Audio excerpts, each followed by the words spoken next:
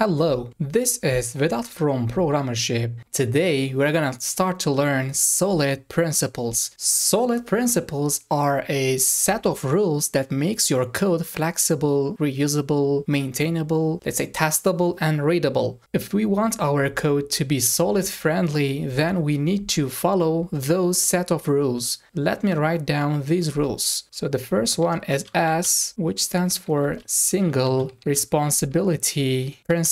Also, the abbreviation is SRP. And the next one is O, which is open close principle, and this is also known as OCP. And the other one is L, which is LISCO substitution principle, let's say LSP. And the other one is I, which is interface segregation principle, and it is ISP for the abbreviation. The last one is D, which is dependency inversion principle, DSP. In this chapter, we're gonna start with the first one, which is single responsibility principle. Single responsibility principle, in other words, SRP, basically states a class or a structure or a function should have responsibility only for one task, not for more. So if there are more than one task in your class or structure or function, then it violates SRP. Let me make a basic example and see how we can implement the SRP. Suppose we have a class for user account management and it contains login and register logic. Let's say class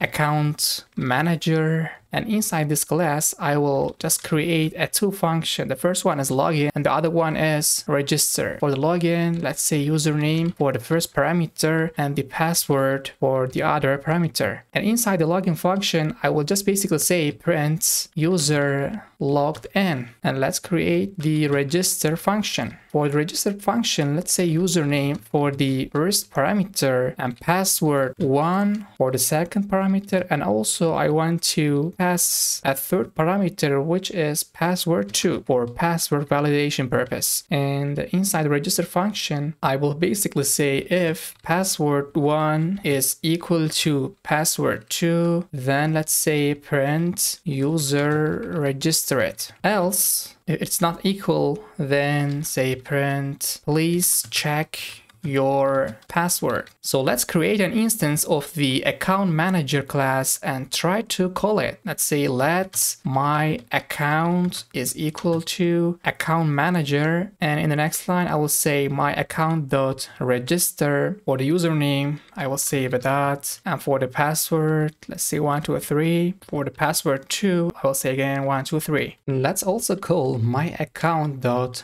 login. For the username I will say Vedat, and for the password I will say 123. And let's hit run. Cool, no problem. Well, in this simple example, we can see the account manager class not only contains two functions, but also it contains login and register logics. To make this class SRP friendly, let's start with separating these functions into different classes. At the top of account manager class, let me create a class called user login, and inside the class I will just copy the login function and paste it over here, and I will create a class for register as well. Let's say user register, and I will do the same thing for register. Let's copy it and paste it over here. Also, let's change the account manager class body. Here I will create two constants. Let's say private let user login is equal to user login, and also let me create for the user register as well. User register is equal to user register. And inside the login function, I will just call the self.userlogin.login, and I will pass the parameter. For the password, let's say password. Here in the register function, let me delete this and say self.userregister.register. Let me copy these parameters and pass it. And for password 2, oops, let's say, okay, password 2. And let's hit run.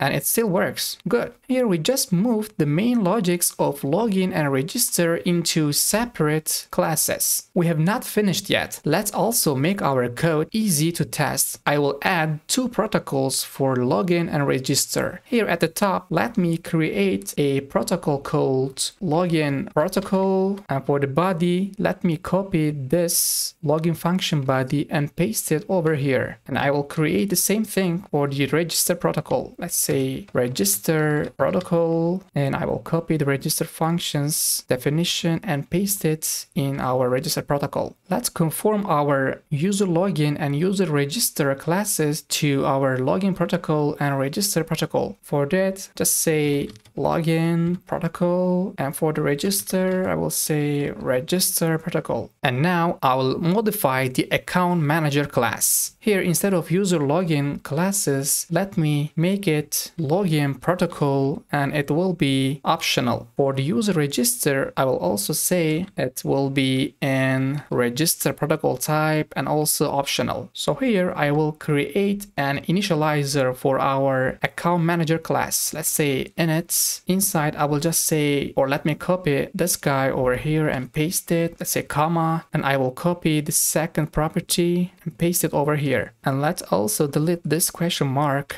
Inside the initializer, I will just say self.user login is equal to our incoming parameter, which is user login, and self.user register is equal to our second parameter, which is user register. Now, inside the login function, let me try to unwrap the user login property. Say if let user login is equal to user login, then inside this if statement, just use this line. All right. So for the register, let's also unwrap the user register property. I will say if let user register is equal to user register, and then I will call the self.userregister.register function. By the way, we need to remove this self keyword because we're just using unwrapped user login, so there is no need for self.keyword. In this if let statement, we just check whether our user login parameter is nil or not. And we did the same thing for user register parameter as well. If it is not nil, then we call the register function or login function. With these changes, our account manager class will use the login and register feature according to parameters that we are going to pass through the initializer. This approach is also known as dependency injection. Finally, let's pass initial parameters to the account manager class and see if everything still works. Here I will say for the user login, I will just create an instance and pass it. For the second parameter, let's say user register and pass it. And let me run the code.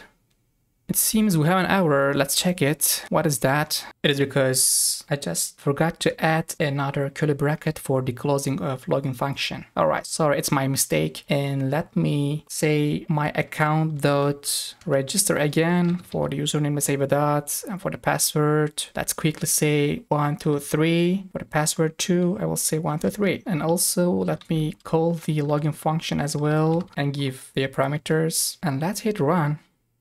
We can see it still works. With this approach, you can easily write unit tests for login and register. Also, suppose you need to add another login and register class for admin. Then you don't need to change anything in the account manager class. All you have to do is create a class for admin login and admin register, and also conform those classes to login protocol and register protocol. This is all you need to do. And finally, you will pass your admin class through this initializer. And that's it. It will work. Alright, that's it for this chapter. The example in this chapter was created for explaining the single responsibility principle. Of course, it's not a complete logic for user account management. I hope you got the idea. See you in the next one. Don't forget to subscribe. It is the best way to support me. Goodbye.